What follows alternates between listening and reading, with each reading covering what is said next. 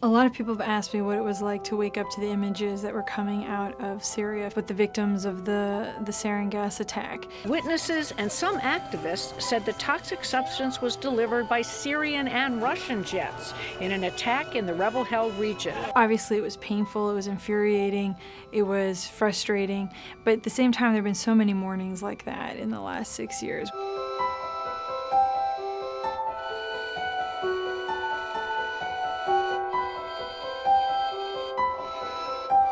It is an interesting sort of, question as to why we object to the methods of slaughter, but not the overall slaughter the Syrian people have been facing over the last 6 years.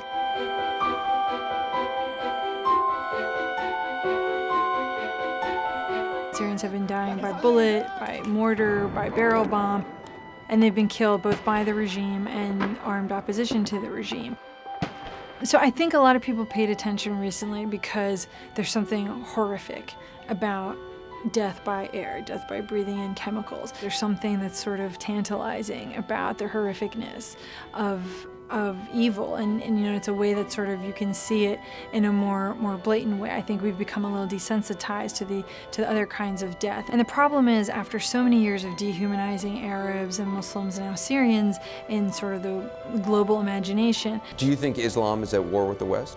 I think Islam hates us.